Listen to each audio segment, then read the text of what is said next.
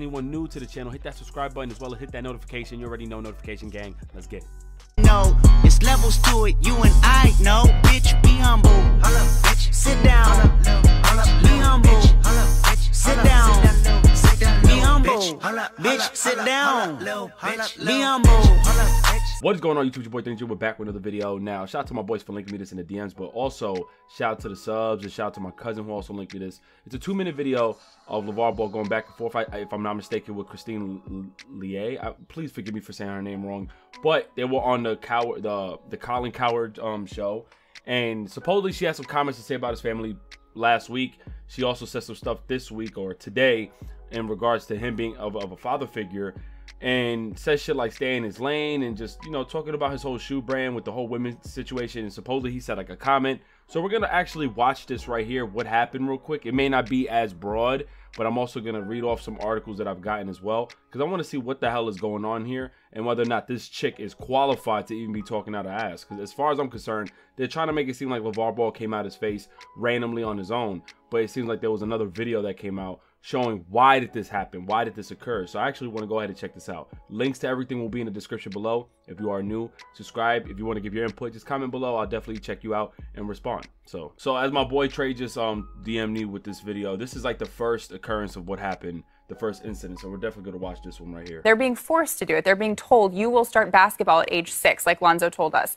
And whenever you asked him a question, I think he said, what, 5 words? And he looks terrified. Well, I don't think LaVar would let him do that. I honestly think LaVar will have to approve of any girl that comes into his life. Yeah, I sold a good amount to me. How many? I just want to go back to that. Yo, she got some nerve. What is you doing even commenting on his family, like on the personal level? I mean, don't get me wrong. Don't get it twisted. LaVar has spoken, said things about other players' kids. Yeah, but like, who is she? Because maybe you guys can educate me, please. Maybe, I don't know. I don't want to sound like I know who she is. Educate me on who she is, because the way it makes it seem like she's really trying to get some headlines and shit. Even as my boys even said, that's crazy as fuck. Stay in your lane. Anyways, I'm just curious. I don't even worry about her over there. Every time she scares me to death. Kind of disrespectful. She says she's like, now. I'm just trying. Leave me alone. I'm talking to you, Colin. Well, what is your problem with me? Hey, my problem is you. Hold on. That sounds like she's trying to play victim, y'all. People do this, not women. We're not gonna just sit here and say just women. People do that. They say goofy ass shit as what you just saw before and now act like they the victim. Please drop this shit in the comments below if this ever happened to you. Somebody's talking out their ass or just going off of assumptions, just assuming the most or just stereotyping, all that shit. But they expecting a response out of you. That's what she's doing. She said most of this because she knows he's gonna say something. She wants the headlines. She wants to get them views. She wants the clicks. She wants the audience. Because he doesn't want to give her that time of day. Now she's trying to play victim. Like, why aren't you gonna respond? I hate people like that, yo. I would never wear a big baller shirt. With all due respect, you're a great reporter. Just not reporting on me. I didn't say it was offensive. Yeah. I just said, you know, if you want to, you know, work with Nike, Adidas, and Under Armour to maybe have something that appeals to women. I'm not friends with her. I don't. To be honest with you, whether or not the argument is that Nike, Adidas, and all of them, he wants $3 billion if they're trying to sign them. Okay, I understand that. But you know damn well she doesn't give a fuck about the sneaker and gives a shit if they were to come out for women. But because she is a female in her position, excuse me, she can go ahead and plead that argument and make it seem like she's really feeling some type of way about it and trying to defend all women. She don't give a fucking rat ass about Lonzo Ball sneakers. Because had he announced that they were coming out for women too, she wouldn't have been saying that. She would have been trying to reach for something else, probably like the price. Come on, man. Don't miss me with that shit, man. People do that shit all the time. See, now, I don't even see it. I don't want to talk about all that. Next. Well, you're going to have women who like your brand. Yeah, if you have a women's company. They wouldn't want to work with you anyway because you don't respect women. Whoa, what the fuck? All right. And by all means, this ain't just me talking about women. Let me make that straight. But I think we all assume that the ZO2s and just Lonzo Ball, everything he's doing is for men. I don't know if there are LeBron women's sneakers. If there are, I don't know. I don't know about that. But as far as I'm concerned, there are players in the league with sneakers, and I've never heard of the women versions of them. I know Jordan has like the little women one with the pink and stuff like that. But as far as certain athletes, certain apparel, I've never heard that certain brands also have a women version. And if that's the case, I've never even heard a statement or an argument. But I believe it's because LaVar Ball became a huge celebrity. He says a lot of crazy shit. He wants to pick at him in situations where you're like, yo, listen, you're not gonna win this because I have no answer for that. I'm a man brand. Like we're trying to promote brands and clothing for men. So that we assume we already knew of this, right?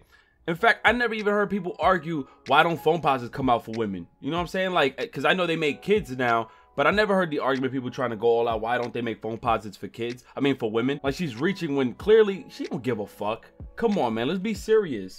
And she said, oh, women wouldn't buy your shit because of so-and-so. Now, don't get me wrong. If she would have made the suggestion, hey, man, I think women would like your shoe, you should definitely try to see one day in the future you can make these sneakers for women. That's different. But she attacked them on a different end of the spectrum and try to make it seem like he's full of himself and try to disrespect the whole family portion of everything and trying to make it seem now she's trying to change the argument around and trying to play victim, like LaVar Ball is just now down talking women and trying to make it seem like, oh my God, all I wanted to know is like, you should make things for women. He's just shutting us down. I hate that shit about people because they use their own agenda to defend themselves and play victim. That's bullshit.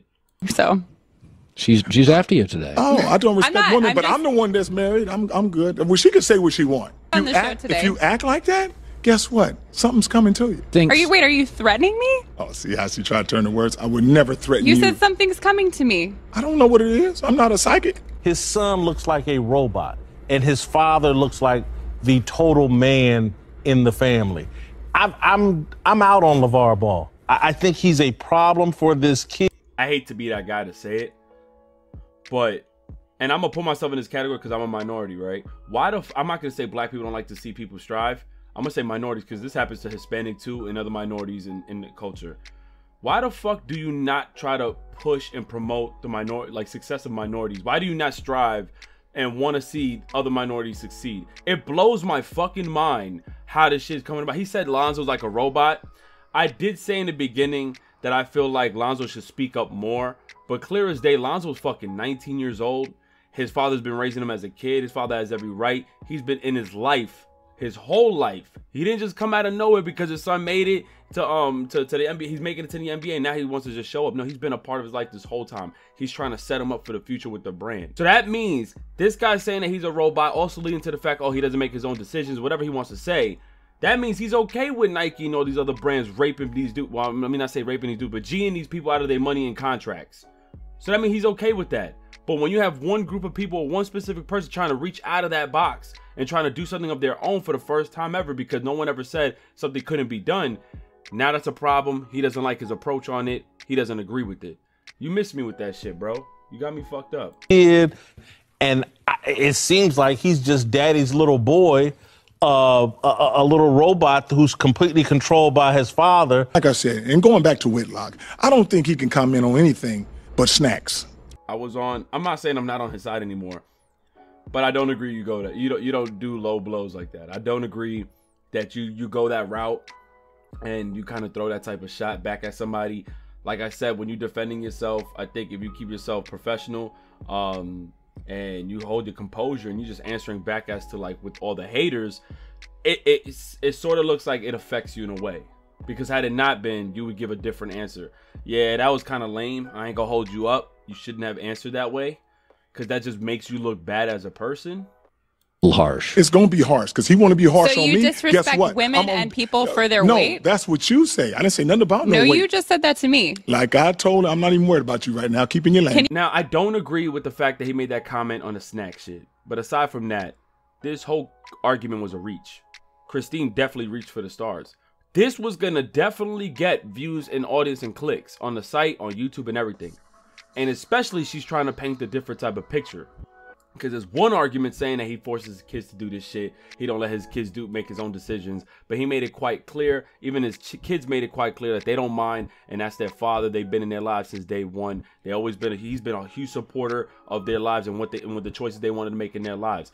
But she tried to paint this whole different picture. Came around the corner with this feminist shit. Because that's what it seems like. It tried to make it seem like, oh, you don't want to cater to women now? You have something against women? And because he says things that seem a little bit broad, she's able to attack that and make it seem like he has something against women. But he's like, listen, I'm not here to cater to women. Let that be a women brand. Let them do that on their own. I'm here to cater to Big Baller Brand. Big Baller Brand is going to cater to who we aiming for, which is men, of course. We know that already. That's always been the case.